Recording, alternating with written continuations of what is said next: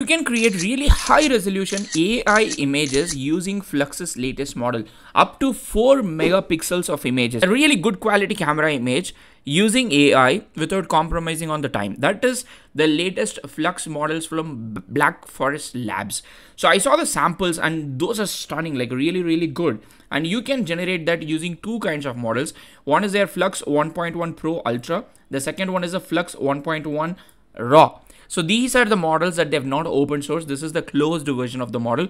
So we do not know the exact pipeline behind it, but I don't know whether they have got a separate upscaler here running or the model itself is generating the upscaled image. See, typically what happens if you're using Stable Diffusion or even Flux in production, you would create the images using Flux and then send it to an upscaler. Like there is a 2x upscaler, a 4x upscaler that will increase the image resolution so you can use it for poster, you can use it as a desktop wallpaper and a bunch of other things. But what this latest model from Flux is trying to do here is that, okay, can we create high resolution image without compromising on the generation speed? Because that is the most important thing. If you send it to an upscaler, it's going to take a hit on the generation time, but this is trying to fix that issue so that without compromising in speed, without compromising in generation time, you're going to get a higher resolution image. And that is really good. Like if you see the ELO score, when they compare it with other solutions like Ideogram and Mystic, I think from FreePic, then you can see Flux 1.1 Pro Ultra took around 10 seconds and the ELO score is insanely high when you compare it with other solutions like Ideogram plus upscaling or a Mystic. And there are two different modes. One is the ultra mode and the second one is the raw mode. But before I bore you with more theoretical information from their blog post, I'd like to quickly show you for one particular prompt, how does it differ? So I've taken a prompt here and then the prompt is a very detailed prompt. I got it from the internet. I'm not exactly sure from where I got it, but I got it from somewhere.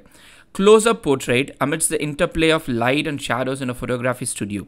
A soft spotlight traces the contours of a face, highlighting a figure clad in a sleek black turtleneck. The garment, hugging the skin with subtle luxury, complements the Caucasian model's understated makeup, embodying minimalistic elegance. Behind a pale gray backdrops extending its fine textures, shimmering subtly in the dim light, artfully balancing the composition and the focusing attention on the subject. In a palette of black, gray, and skin tones, I think it should have been black, gray skin tones, simplicity intertwines with profundity as every detail whispers untold stories. It almost feels like a poem somebody has written. Anyways, this is an image, this is a prompt that I decided to use with Flux Pro Ultra and then also Flux Pro Ultra with raw mode and Flux 1 Pro, the older model. So first of all, let me show you how does it look with the older model. So this is Flux 1 Pro Legacy model. The same prompt, the seed would differ of course, and you can see that this is generating a 1024 by 768 image and this is how the image looks. Definitely not one of the best images. It tries to adhere to the prompt that you have given, but yeah, you can make some changes, but it's not a like really big image. Like this, if I zoom in, there is no zooming in after this, like from the browser. So this is okay image. Now the same prompt, I've given it to the Flux 1.1 Pro Ultra and this is what I got. So you can see that the image is quite good, the details are good, and when I open it, you can like zoom in and see the details. The details are pretty good, to be honest. Like if you see the details, the shadows and yeah, everything, like the hair, maybe the earring is the only thing, but the eyes, everything, the eyelashes, the eyebrows, everything has a really high quality detail there, and the image is really good. And you can just keep on generating with different prompts, and yeah, so you want like a really high quality. I don't know the size of it. Let me save it and see the size of it. If I save the image, and if I have to see the size of the image, let me open the size. The size of the image, so this is a 2752 by 1530 size, and this is 532 KB. It's still not in like MBs, it's a 532 KB, and this is a high quality image, really good one. But now if I give the same prompt to another model that they've got, which is called Flux Pro Ultra but with raw.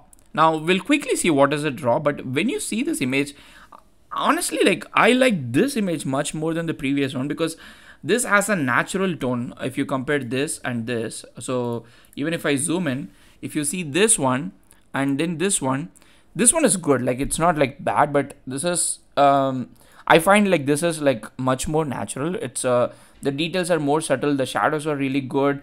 Uh, I'm not a photographer, but if somebody, one of you are like passionate with photography, I would love to hear from you like which one is much better. So here, this one versus this one, but I honestly like this one more. And this is from the Pro Ultra Raw model, like the raw one. And what is a raw one? The raw one is trying to create as candid as it is possible. See, the problem right now with photography is like a lot of these images create this strong depth of field. If you see typically Flux images, you can see here you have like a strong depth of field effect, and this has been a problem with Flux. A lot of people have been trying to avoid it, but I feel like that is what they have tried to overcome with this model. And there are like other things as well. You can see that the details are good, everything looks, you took a smartphone and then, you know, not a photographer, just a normal guy captured it, and it shows the realism there. And if you were to compare this with a different prompt, let's go ahead and then give a very simple prompt. Okay, I'm going to just simply say a beautiful young woman traveling in a subway with an analog film grainy tone. Run. And as you can see here, it will take at least like 10 seconds, and this is without raw enable. I'm going to go give the same prompt but with raw enable. So I'm giving the same prompt, but now I've enabled raw here. Run it, and I'm using it with file. You can use it with replicate, you can use it on their own platform as well. And one of the thing is like with file, you can just literally go copy the code if you were to run it programmatically. But yeah, that's for a different video. I don't know why it has added this like small borders, but let's see the image itself. It's good. It has the filmy grain that I asked for, and nice image. The letters are rendered properly, doesn't look bad. I think the only catch here is that it looks like it is coming out of a film strip, like how you have a negative strip. Okay, let's go to the, oh, this is, I don't know, like I love this model. I mean model, not this girl model. So if you see these two pictures, it's a simple prompt, to be honest, like not a great one.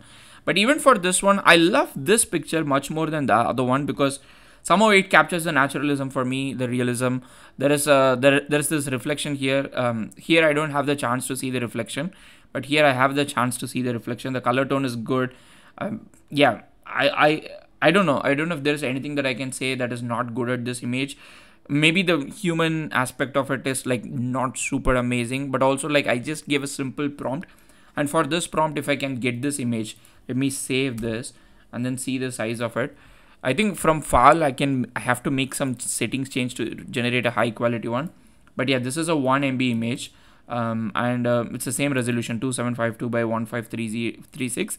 I'm pretty good. Like I love this image. Let me know what you feel about in the comment section, but I will link this in the YouTube description. And it's quite stunning to see where Flux is like in a short period of time. I'm waiting to see what Midjourney can do. I think Midjourney has got a bunch of new features that are available, but this is stunning. This is stunning. I wish they release a dev model or a Schnell model with the same facility. It'll be quite crazy to create using open source services. See you in another video. Happy prompting.